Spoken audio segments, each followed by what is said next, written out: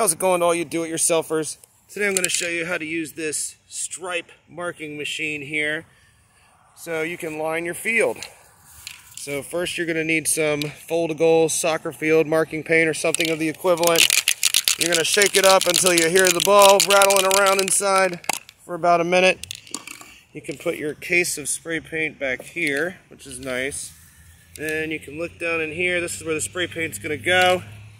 You see the tip like this? The tip needs to be parallel to this insert here.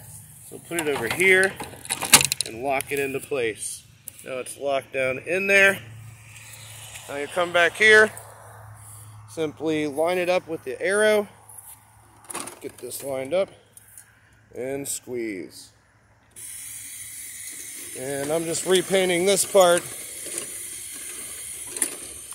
because I ran out. And you're going to need about a case of this if you're doing anything substantial like a couple fields. And there you go. Nice new line. Try not to go crooked. Alright. Good luck, everybody.